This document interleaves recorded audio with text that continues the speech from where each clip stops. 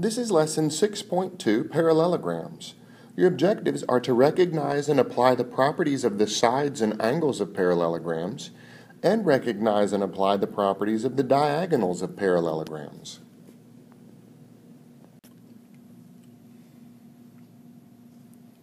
A quadrilateral with both pairs of opposite sides parallel is a parallelogram. Here are four important properties of parallelograms. Opposite sides are congruent. Opposite angles are congruent. Consecutive angles are supplementary. And if it has one right angle, then it has four right angles. So keep track of all the properties of it and use those as we work the problems out. Find the value of each variable. And even though it doesn't say, all of these are parallelograms. So we'll use the properties of parallelograms. For number 1, since this parallelogram has a right angle, then it has four right angles. That's one of the properties. So each angle is a right angle, which means that 3x has to equal 90. Divide both sides by 3 and x is 30. Since each angle is a right angle here, then 4y also equals 90. Divide both sides by 4 and y is 22.5. If a parallelogram has one right angle, then it has four right angles. On number 2, we're dealing with angle measures and side measures here. Look at the angles first. This parallelogram has a right angle, which means all four angles are right angles. So 6x has to equal 90. Divide both sides by 6 and x is 15. If a parallelogram has one right angle, then it has four right angles.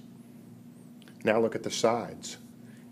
Opposite sides of a parallelogram are congruent, which means that 8y has to equal 88. Divide both sides by 8 and y is 11. In a parallelogram, opposite sides are congruent, and if it has one right angle, then it has four right angles. Number 4. On this one, we're dealing with angle measures. In a parallelogram, opposite angles are congruent, but I don't want to say 3y equals 12x. I also know that consecutive angles are supplementary, and I do have two consecutive angles that just use an x. So those two angles are supplementary, which means that 6x plus 12x equals 180.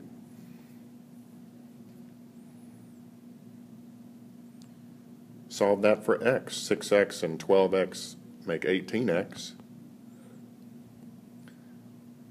Divide by 18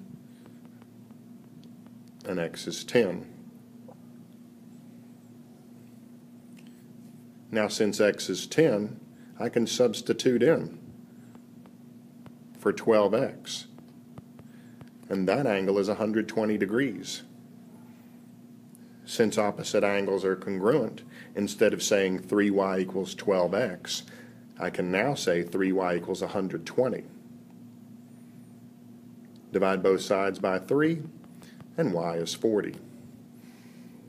In a parallelogram, opposite angles are congruent, and consecutive angles are supplementary.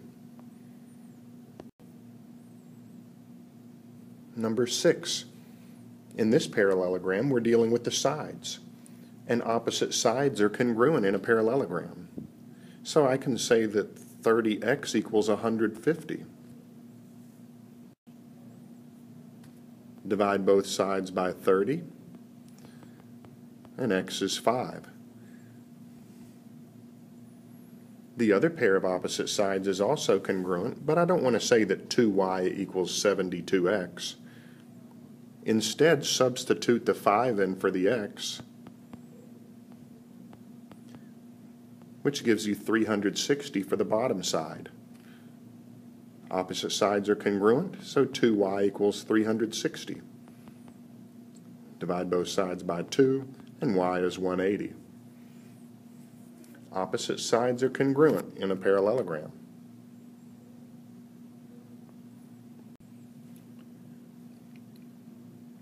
The diagonals of parallelograms have important properties as well. The diagonals bisect each other, so the two halves of each diagonal will be equal, and each diagonal separates the parallelogram into two congruent triangles, so you can use congruent triangle properties as well. Find the value of each variable, and once again, all of these are parallelograms. Number 1. In this parallelogram, the diagonals are drawn, and one of the properties of a parallelogram is that the diagonals bisect each other. So each one of those diagonals is cut in half. The two halves are equal.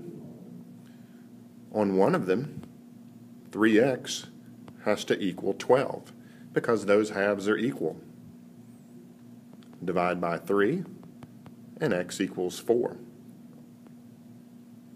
For the other diagonal, since it's bisected, the two halves are equal as well. So 4y equals 8. Divide both sides by 4, and y is 2. In a parallelogram, the diagonals bisect each other, so make the halves equal.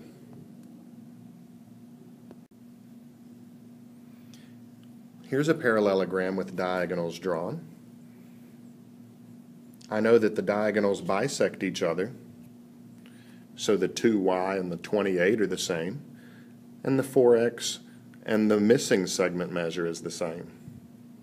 And since we have two of the halves marked congruent, I know that their other halves also have to be congruent. The 2y matches the 28, so it gets a single hash mark. And the missing one and the 4x also get a single hash mark. So what we end up having here are 4 congruent diagonals. So let's solve. 4x has to equal 28. They each have a single hash mark, so they're congruent. Divide by 4, and x is 7. Since the diagonals bisect each other, 2y equals 28. Divide by 2, and y is 14. In a parallelogram, the diagonals bisect each other. Find the coordinates of the intersection of the diagonals of parallelogram ABCD with the given vertices. For number 7, we have the parallelogram with these vertices. So plot those points and draw the parallelogram. And if we're looking for the coordinates of the intersection of the diagonals, we have to remember the property of the diagonals of a parallelogram. And the diagonals of a parallelogram bisect each other.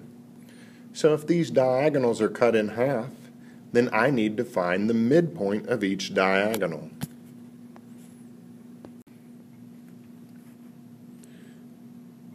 So let's draw the diagonals, and then we'll find the midpoint of each one.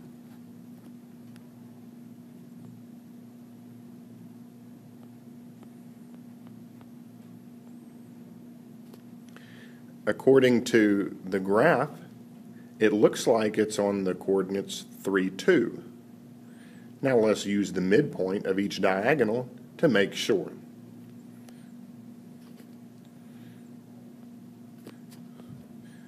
For diagonal AC, let's use those coordinates to find the midpoint. X plus x divided by 2, y plus y divided by 2,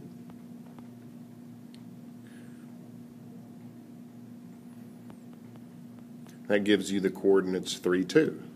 So it works out for that diagonal Now let's check the other diagonal.